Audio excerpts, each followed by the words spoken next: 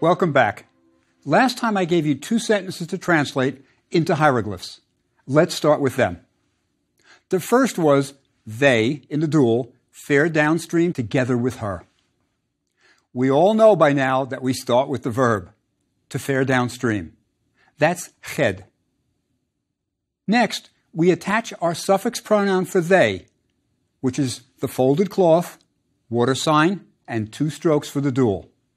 So we have them faring downstream. Now, how do we say together with? Well, that's henna. Finally, it's with her. So we can use the folded cloth suffix pronoun. And that's it. Ched seni henna es. They fare downstream together with her. Good. One more sentence for homework. This land is in joy when you, in the duel, are in the sky. Our verb is, so we start with you. Now, it's the land that's in joy, so we next add the land ideogram, which was pronounced ta. We have to make sure that we say it's this land, so we need to add the correct this. Ta doesn't end in a T, so it's masculine. That tells us to use pen, the masculine form for this. We also remember that this follows the noun, so we add it after land. The owl is the in, and joy is reshwet. So now we have this land is in joy. There was another way we could have translated that sentence with almost the same meaning. Can you figure out how? We could have used the verb resh, to rejoice, and it would have been the land rejoices. Not exactly the same, but close. Next, we must do the second part of the sentence. The when is understood, so we need the verb is. That's the are. Now, we add the suffix pronoun for you in the duel, which is the same as you plural, but with two strokes rather than three. Cheni. In is the owl, good. And last is sky, pronounced pet. And that's our sentence. This land is in joy when you are in the sky. You ta pen, em reshwet, you cheni, em pet. Good.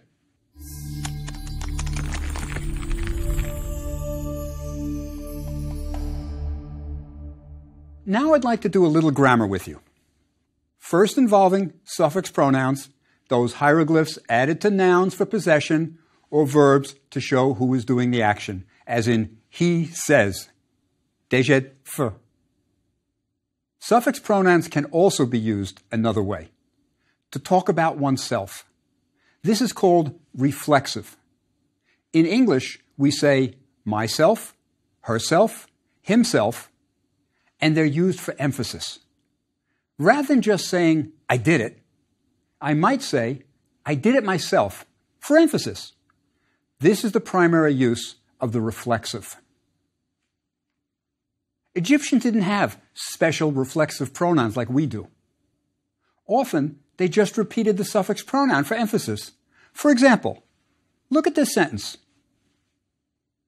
You can translate that. The verb is dejed, to say or speak, and we have the suffix pronoun viper, which is he. So that's he says. Next, we have the water sign. What do you think it's doing? What does it mean? Well, it's to for people, so he talks to. To whom? Another viper makes it he talks to himself. Sometimes, to emphasize a reflexive, a special word is used. Jess. That's used for all kinds of reflexive stuff. For example, Ren is name, and the man sign is the suffix pronoun for my. So the serpent folded cloth would give it the sense of my own name, a bit more emphatic. Here's another one. That would be Re, the sun god, himself. Re himself. Just remember that the serpent with the folded cloth is reflexive. By now, you're somewhat comfortable with suffix pronouns. You know how to affix them to nouns for possession and how to tack them on to the ends of verbs for action. We've even seen that they can be used reflexively. Now I want to show you a different kind of pronoun, the dependent pronoun. Dependent pronouns do not have to be added onto any other word in the sentence. It's not a suffix. They stand alone. Dependent pronouns are usually used as the object of the verb, the thing or person receiving the action. For example, if I said, he sends me, we have two pronouns in the sentence, two words that take the place of proper nouns. We have he and we have me. Now, the he sends part is easy. We've had that before. We start with our verb to send, hab, and then we add the he suffix pronoun, which is the horned viper, hab-f. What we haven't had is the me pronoun. This is a dependent pronoun. It's written like this. And as you would expect, it was pronounced wih. So he sends me would be hab-f wih. If I wanted to say he sends you, I need a different dependent pronoun for you. If it's a masculine you that he's sending, like his son, then I need the masculine dependent pronoun, chu. So he sends you would be hab-f chu. If it's a female you who's being sent, then we need chen. He sends you, but feminine. For him or it, masculine, it's su. So if I'm sending him, it would look like this. For her or it, feminine, it would be say. So it would be hab-f say. He sends her. I know that when you see two strokes now, you will think dual. Just remember that once in a while, it's a dependent pronoun. I've been throwing a lot of pronouns at you. In the last minute, you've seen all the singular dependent pronouns there are. Don't be overwhelmed. You will get them. To help the process, make a dependent pronoun chart. Start with I, me. Add the way it's pronounced. Then add you, masculine and feminine. Chu. For feminine, you can have chen. Then we just need the third person, he and she. He and it would be su. She and it would be say. These are your singular dependent pronouns. This is the kind of chart to use when doing your homework. Look it up. There are also dependent pronouns for plurals. The good news is that they're the same as the suffix pronouns. So, for example, if you wanted to say, you ferry us across, we start with the verb ja, to ferry across. Then we add the suffix pronoun for you, which is the basket. So that's the you ferry across part. Now we add the dependent pronoun, which is the same as the suffix in this case, chen. Ja, ke, chen. And that's you ferry us across. If you wanted to say they ferry you in the plural across, how would you do that? Try it now. Take your time. Yes, you would start with the verb, ferry across. Good. Then it's time for the suffix pronoun for they, which is sen. That's the they ferry across part. Now we need the dependent pronoun for you in the plural. It's the same as the suffix pronoun plural for you. Well, that's chen. And that would be they ferry you across. How would you translate the following sentence? Well, there's sending going on, and we see the viper F. So he's sending. Now, whom is he sending? Yes, plural them. We have a bit more translation to go on. In his boat. Hab, F, sen, em, depet, F. Good. Let me give you a few sentences for homework that involve dependent pronouns. There's a dependent pronoun chart in our exercise book, but make your own chart for practice, just as we did for suffix pronouns to use for the homework. First sentence, translate into hieroglyphs. You, singular feminine, send me to him. Next, try you, singular masculine, ferry her across to the city. Good. Dependent pronouns are very useful, and you'll see them often. They are also used after phrases of exclamation, like behold, which is mek. That's the word for behold. We should add this one to our dictionary. Sometimes the arm hieroglyph will be holding a rounded loaf in its hand. It's the same meaning, behold. After behold, you might see a dependent pronoun. Another similar exclamation that uses dependent pronouns is lo, which is ish, ish. I'll give you an example in a minute, but I want to show you something else and then combine the two in one big example. The something else is a small grammatical note that's related to dependent pronouns. We have seen that the owl has many meanings. From, in. Let me show you one more important use. The ancient Egyptians never simply said something like, you are my scribe. They would use an owl M. We call it the M of predication, to say, you are as my scribe. The owl hieroglyph is the as. So if we wanted to translate, you are my scribe, it would be you, which is the are part of the sentence. Then the suffix pronoun for you is the basket, if it's masculine singular.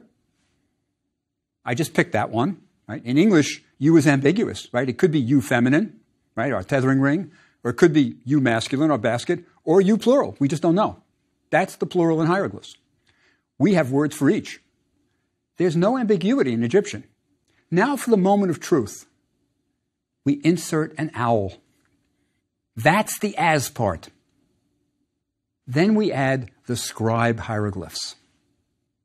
Next, we must add another man sign after scribe because he's my scribe. We don't translate the as. We simply say, you are my scribe. I view the owl of predication as an equal sign. What's on one side, you, equals what's on the other side, my scribe. When the owl of predication is used after one of the exclamation particles like mek, behold, you don't need a verb. For example, behold, you are my maidservant. We start with behold. Then we go straight to the dependent pronoun for you, which is chen, because maidservant is feminine, right? Baket. Next is the M of predication. Next comes maidservant. Finally, you are my maidservant. So I add the man suffix pronoun for the my, mek chen em baketi. So it's really easy. It's behold, you are as my maidservant. Next, let's learn the passive voice, not to be confused with the past tense. It's passive voice. Let's look at a simple sentence that's active voice. We would translate this sentence as I hear. Sejami.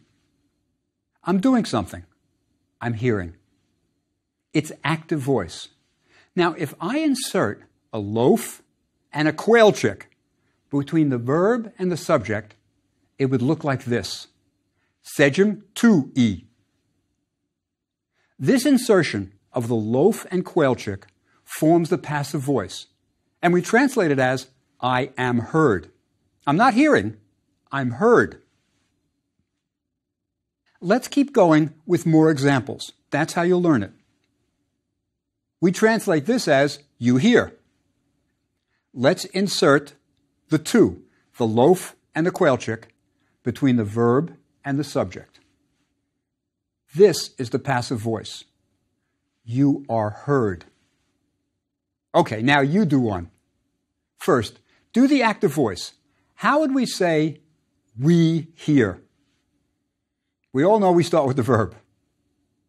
Then we add the suffix pronoun for we, which is the water sign with 3 plural strokes. That's we hear. It's active voice. We're hearing. Now, for the passive voice. We are heard. Same verb, same subject. We just insert loaf quail chick. And that's we are heard. It's not difficult. For homework, let me give you a few sentences to translate from hieroglyphs to English. Try this one. It's a good one. The sentence has one word you haven't had yet. Can you pick it out? Yes, it's the one that begins with the arms up, the field goal sign, and ends with a man with a basket on his head. That's the determinative. The word means work, the noun, and was pronounced kat. Now you'll be able to translate the sentence, and I think you'll enjoy it. Here's another. One more hieroglyphs to English sentence. Here it is. Now, let's do 3 that are English to hieroglyphs. That's where we really learn it. I am sent to the city. Start with that one. Next, they are seen in the river.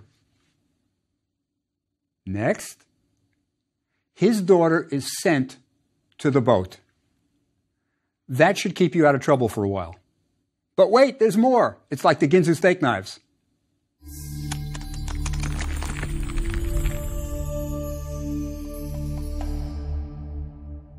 We've been studying hieroglyphs for a while now, and I'm sure you all agree that hieroglyphs are important. They are part of our world cultural heritage and have been with us for more than 4,000 years. Early on in the course, we talked about how the ability to read hieroglyphs was lost. It was due to a combination of factors.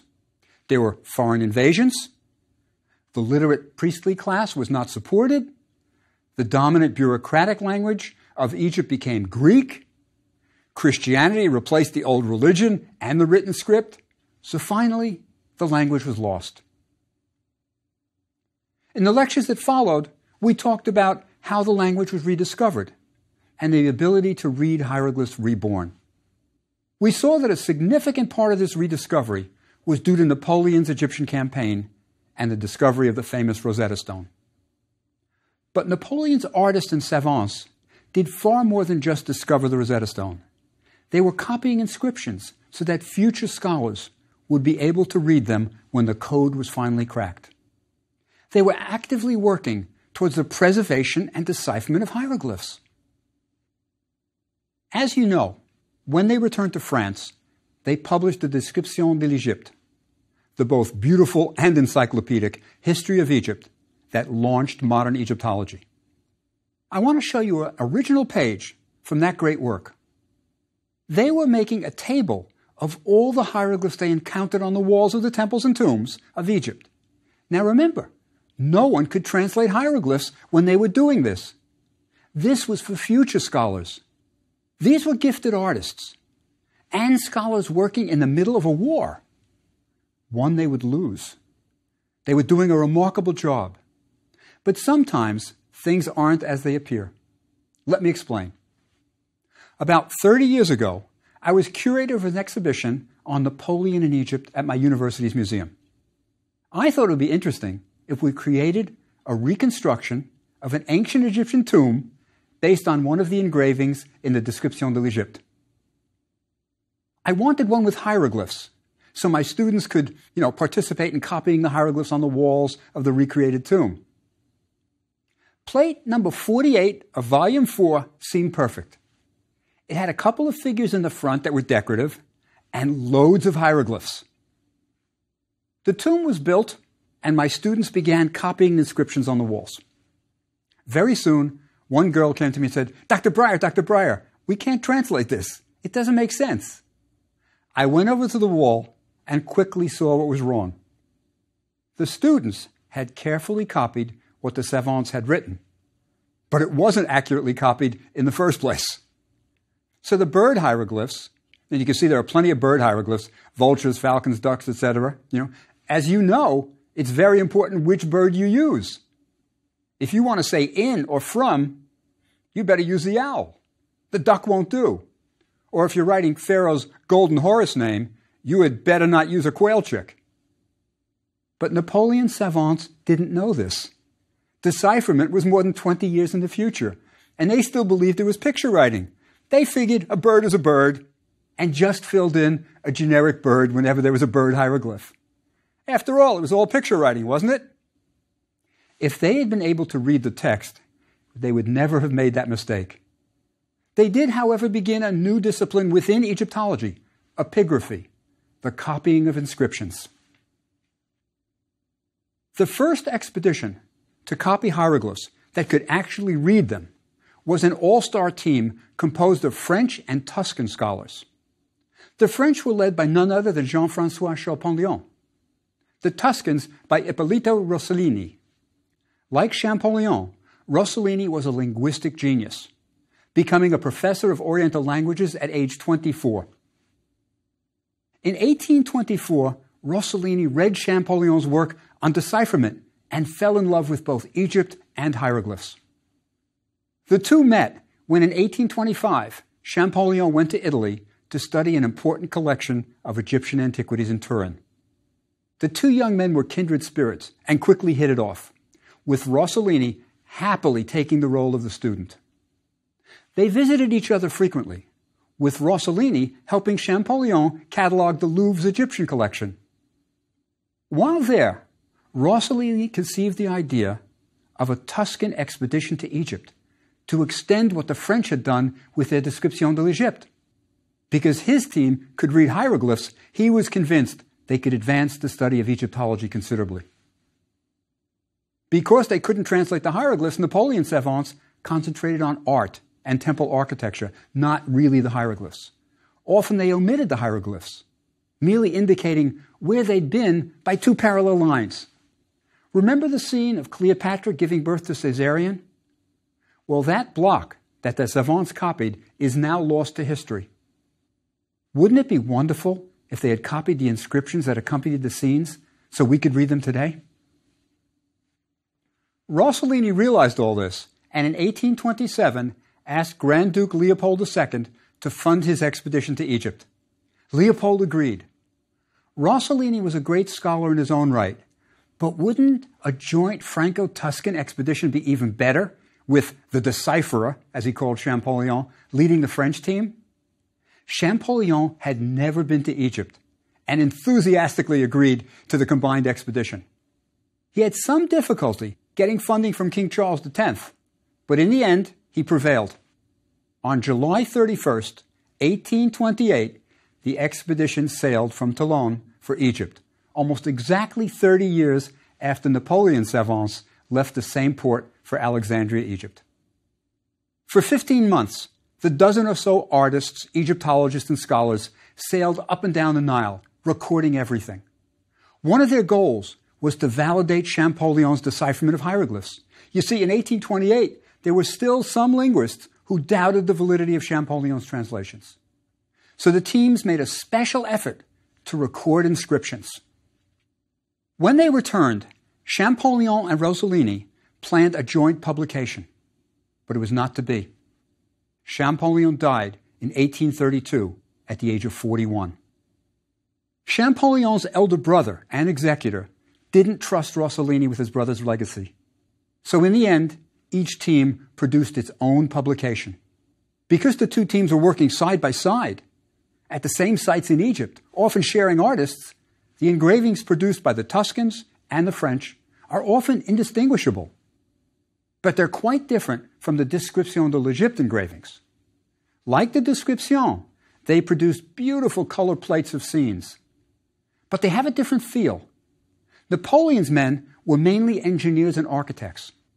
The Franco-Tuscan expedition had professional artists. Another difference is that these guys could translate the hieroglyphs. They knew that an owl and a quail chick were not interchangeable. They spent days accurately copying lines and lines of hieroglyphs, which can be read today as easily if you were in Egypt in front of the wall. This marvelous expedition set the ball rolling for accurate and professional copying of hieroglyphic inscriptions. Let me end by telling you about a remarkable program going on now to save hieroglyphic inscriptions on temple walls. The Epigraphic Survey of the University of Chicago's Oriental Institute has been quietly copying hieroglyphic inscriptions for more than 75 years. It's a massive program involving hundreds of extremely talented scholars, and very few people know about their efforts. Let me tell you just what they're doing and how they're doing it. More than 100 years ago, the great American Egyptologist James Henry Breasted realized that the hieroglyphic inscriptions on temple walls were in danger of being lost. Inscribed temple blocks were being looted for local construction. Some were stolen to sell on the illegal antiquities market, and some were just in poor condition and crumbling. Breasted set out on an incredible one-man campaign to translate every historical inscription in Egypt. It sounds like an overly ambitious plan, but he almost did it. For decades, he camped out at temples, translating the inscriptions on their walls. In the end, he published a monumental 5-volume set of his translations called Ancient Records of Egypt. It's a remarkable legacy. But he left us even more. Breasted convinced John D. Rockefeller that the temples of ancient Egypt were endangered and their inscriptions had to be accurately copied by a team of trained Egyptologists.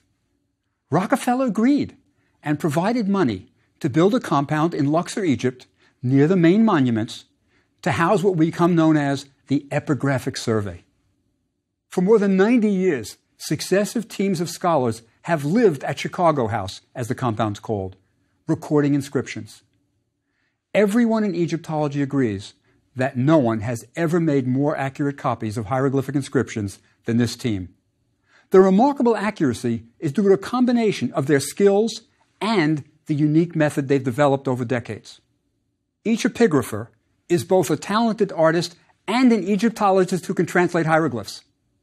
Unlike Napoleon's savants, these people can read what they're copying. In addition, their exacting method almost guarantees accuracy. First, the section of the wall that's being recorded is photographed with a large format camera. Then enlargements are made on a special paper that can take an ink or pencil line. Next, the epigrapher takes the photograph to the temple wall and begins copying on top of the photograph all the carved details he sees on the wall. He copies what he sees onto the photograph because there are some details that can only be caught by the human eye and some that would be caught only by the camera. This combination of photo and drawing is often confusing when first viewed. It contains not only ancient carvings, but also all the cracks and discolorations in the stone. Sometimes it's hard to differentiate between a carved line and a crack, especially if the block is damaged and eroded. But the next step takes care of that, and it's magic. The inked photograph is immersed in an iodine bath that dissolves away the photographic image, leaving just the ink drawing that has been made with the help of the photograph beneath it. This ink drawing of the wall is not the final product. It's now taken back to the wall for comparison, and corrections are made in pencil. A second epigrapher checks the corrections, and the two come to a final agreement. An artist makes the final corrections, and this is shown to the field director, who checks it one more time at the wall. The work of Chicago House team has become urgent. Since the creation of the new high dam at Aswan in the 1970s, the water table in Luxor has risen considerably. This groundwater saturated the foundation stones of the temples and was being wicked upward by the blocks higher up, causing sandstone to crumble. In my lifetime, I've seen walls that I could read easily deteriorate so much that they're now unintelligible. The work of Chicago House is a race against time. This year, the team has been aided by new digital technology. They're now able to photograph the walls, load the photographs onto a computer, and then ink the reliefs and hieroglyphs on the computer using a stylus. Then they digitally bleach the photo away, leaving the clear, clean drawing of the wall. We're all benefiting in many ways from the work of this dedicated team. All of Chicago House's work is available digitally on the Oriental Institute's website, and it's free. If you want a hard copy, the massive volumes are available for purchase. Some of the homework I've given you comes from the Oriental Institute's publications. Soon, we'll be translating a section of A Wall at Medinet Habu. So when you do your homework today, think of Chicago House team working at some temple wall in Luxor. I'll see you next time.